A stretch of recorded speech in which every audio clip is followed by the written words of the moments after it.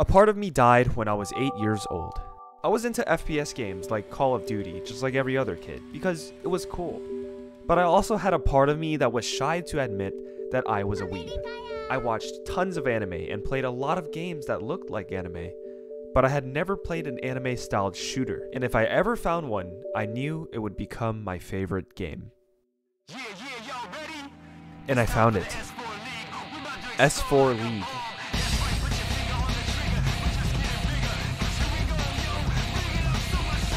The concept was perfect. It had sick cosmetics and cool game modes like Touchdown, which turned the game into a crossover between guns and football. But the most captivating part of S4 was the movement. You could wall jump, you could dodge, you could fly, and that created an unlimited amount of creative ways to take fights. Every concept of the game blew my mind, and hopping on S4 was the first thing I did every day coming home from school. But there were big problems. The game was built on Korea's pay-to-win system. That meant that players could buy those sick cosmetics that I was talking about and increase their stats, making them deal more damage than non-playing players, which was stupidly uncompetitive. It was doomed to fail from the start. From rampant hackers to exploits that haven't been patched for years, continued neglect caused many people to leave. At the time, S4's decline didn't mean much to me. Being a curious child just meant I would put it down and pick up the next shiny game. But for the longest time since then, I have felt a sense of longing and an unfulfilled itch for a game like this to come back out. Yo, Kariyu. Up, Jake. What if they turn 2D anime girls into 2D?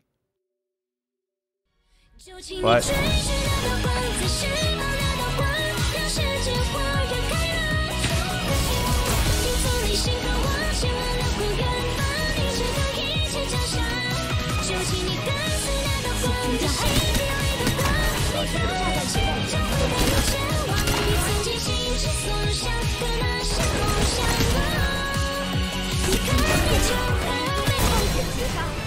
I just aced. When my friend Jake introduced this game to me, I was skeptical. What kind of mobile graphic Paper Mario Genshin looking ass game is this? Jake was averaging 200 ping playing the game because the servers were in China, and that piqued my interest. What made Jake so passionate about the game that he would go through all that trouble just to play? And so, on a random night at 4 AM, I launched Strinova for the first time. I was pretty bored of all the games I had been playing.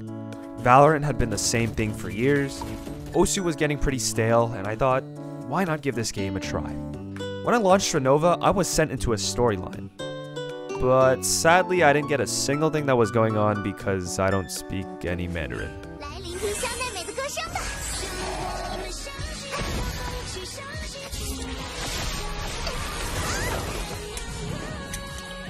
Huh? That's gotta be the craziest tutorial I've ever seen. Oh shit. I can't read. I'm a failure as an Asian. Even though I didn't understand anything that was being said, it was cool to see world building and characters that had personality. The art and the animation were also cute.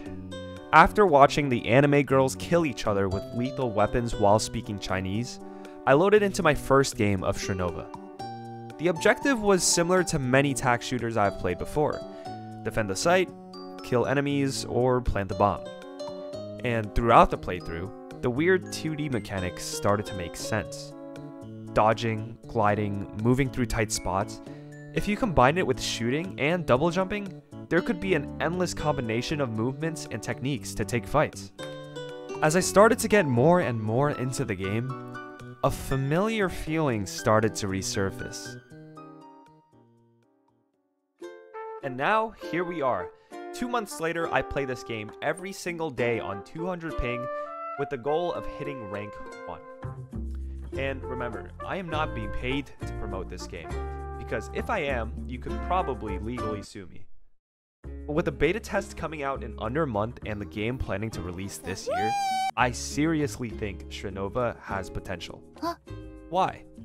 Well, the game is constantly updated by communicative devs, The cosmetics and character designs are eye-catching and non-pay-to-win, and it even has a full-fledged replay system that stores the last 100 games.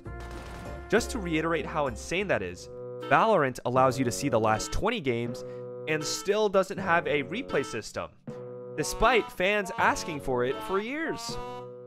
At its core, Strinova is a third-person 5v5 tactical shooter. Plant the bomb, defuse the bomb, or kill each other. But it's also a culmination of some of your favorite features from recent popular titles. Maybe you like the gambling for waifus aspect of Genshin Impact. Maybe you like the gunplay from Fortnite and Apex Legends. Or maybe, just maybe, you miss the crunchiness of an Xbox Call of Duty mic.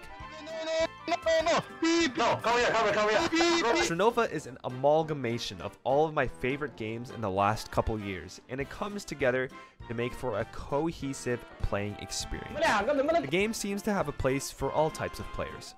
Competitive, casual. In my case, it kept my attention because there was a place for competition. Now, I don't know about you guys, but I'm the type of player to never touch the normal or unrated option in any game. It just doesn't make me feel anything, and I want my wins to have meaning.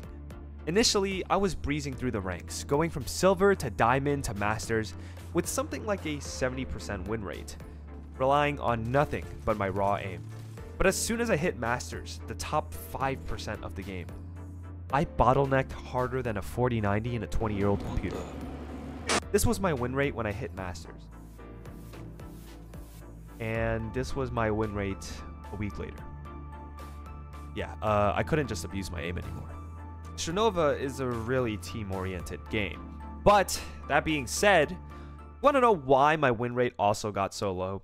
Because the Chinese players of Strinova always surrender. Why? I have seen players surrender a game at 4-4. We would go from a scoreline of 1-7 back to an even 8-8. And I would be like, oh, well, 6 people need to vote yes for the draw to go through. Even if the 5 players on the other team want to draw, we'll need 1 from our team. What's how? The unwillingness to see a game to its finish was something that was pissing me off. I come from a background of Valorant where everyone has an ego and never draws. So some of these matches were definitely a culture shock.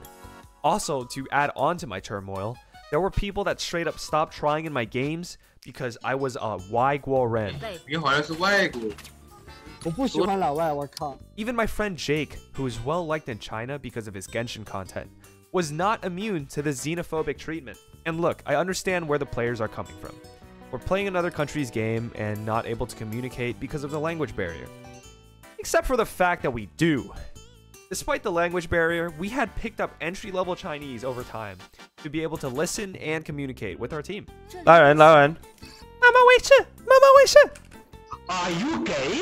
You can tell because in that clip where my teammate calls me out for being a foreigner, our teammate that was acting as our leader said this.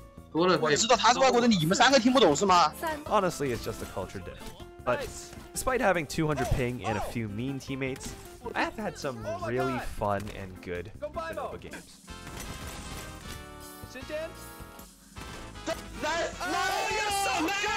Yeah, Strinova is still pretty fun for the casual competitive player.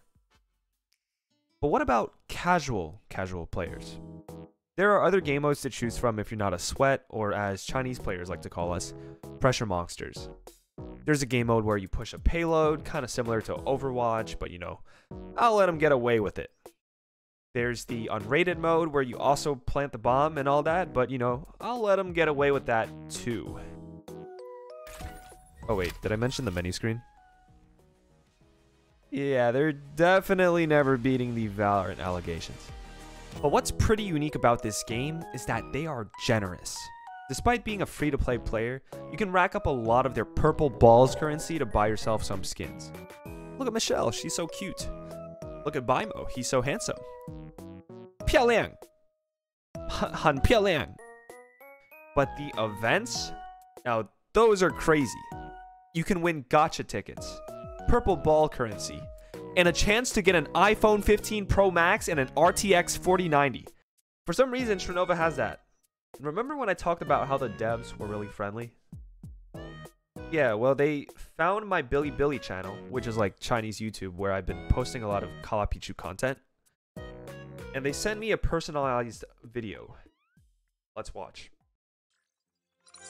Wow, Kariyu, that's quite some work you have done for us.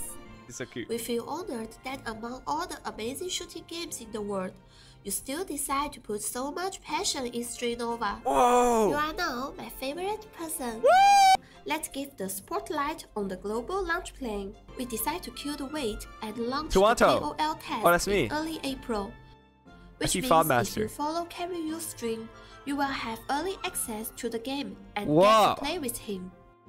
If you grow on our game during this test, you will also be granted a place in the coming technical beta test. Please. We will announce Clip it. our official website Neymar. with TBT registration link April time on X and Discord. Look, buddy.